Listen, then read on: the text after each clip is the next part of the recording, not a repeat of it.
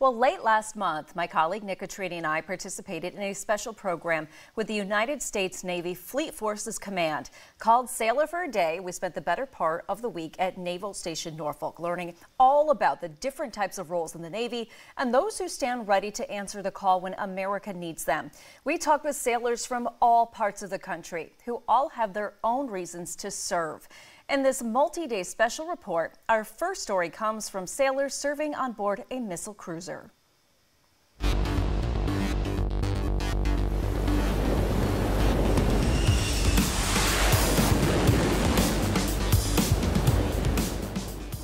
Right now, we're on board USS Gettysburg. She is a Ticonderoga-class guided missile cruiser. We'll talk with three sailors whose job keeps them on board this ship and how there is work underway for an upcoming deployment.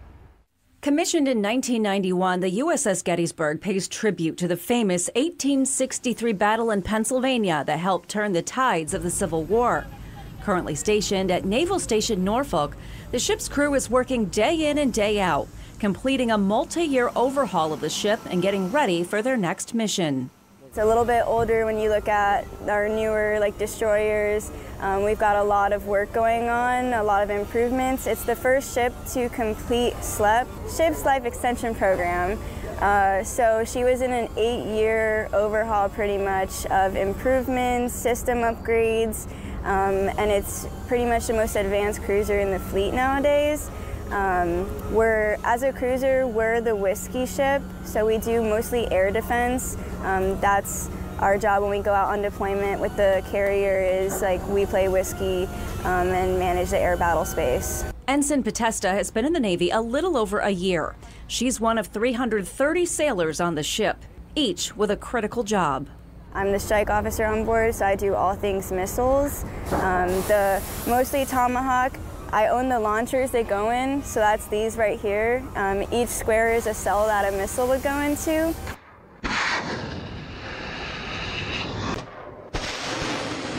I say specifically Tomahawk because those are the ones that my guys will launch.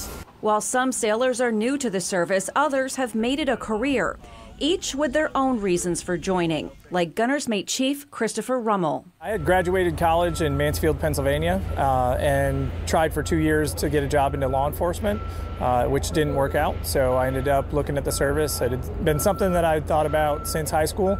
And then during college when 9/11 happened, that was also another inspiring moment. So it just seemed like the right time after that. The crew on board the Gettysburg are hard at work, getting the ship sea-ready and training for the necessary certifications before an upcoming deployment, preparing for months out to sea, away from family and the comforts of home. For some sailors, it will be their first time, but they have experienced leadership who've been through it before to help guide them. When we go underway for longer periods of time, you're able to settle into a routine and just find the joy in the little things in the day-to-day. Whether it's a meal or a quick laugh or a game or whatever you can get in. They're long days. They stack up pretty quick, but it's what we signed up to do at the end of the day. And so, the days go slow, but the months go quick when you're out there.